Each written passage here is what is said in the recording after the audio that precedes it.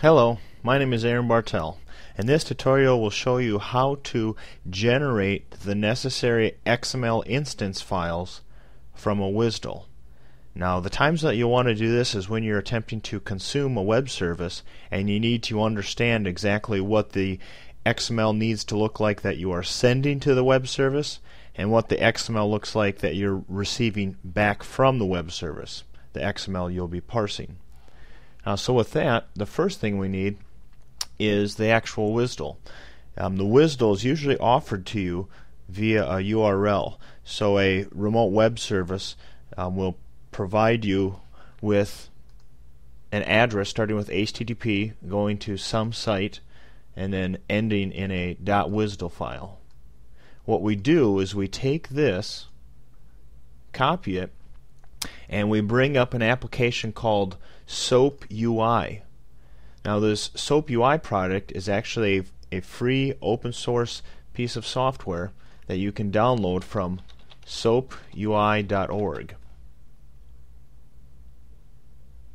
Go ahead and download this one right here onto your Windows or Linux machine, and then go ahead and start it up, and you'll have this screen right here.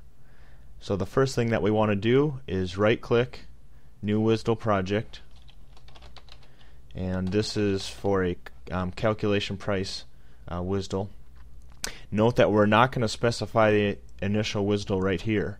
This is going after a WSDL file that would be on your hard drive. In our case, we've got a WSDL that's out on the internet. So hit OK. Now I'm going to right click and add my WSDL from a URL. So here I'm going to paste that URL that I had copied earlier. I'm going to go ahead and hit OK. I'm going to tell it to create all the different operations. Think of an operation as being equivalent to an RPG service program's sub-procedure. And we're going to expand out all the different nodes down to the request 1 node. And if we double click on that, it'll open up this window. This is an instance, an XML instance, of what we are going to be sending to the remote web service. And at this point, we could go ahead and copy this up into a .tpl file on the iSeries in our templates folder and go ahead and modify it to work how RPG XML Suite requires. So what that means is we basically be adding different variable data placeholders,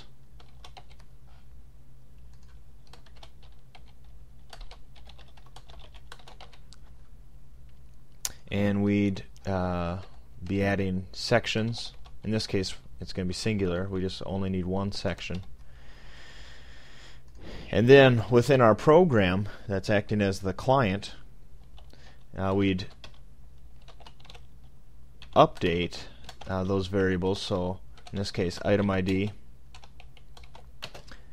to have some value. That could be an RPG variable or a DB2 field. Do the same thing for the cust ID. Put another value in there. And then finally what we need to do is write out the section.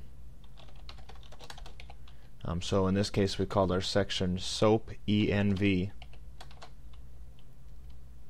and we want to make sure to flush the buffer.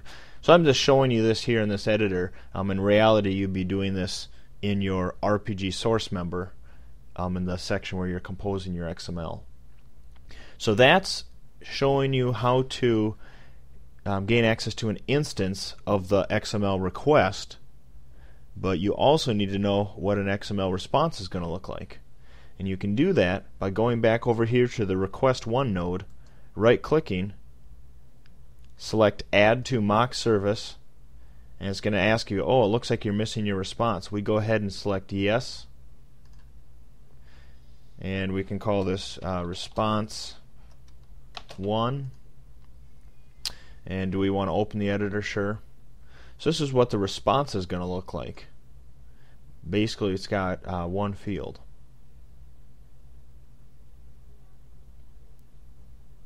So now we have an understanding of what the response XML looks like and could appropriately modify our RPG code to look for this particular value. That concludes this tutorial.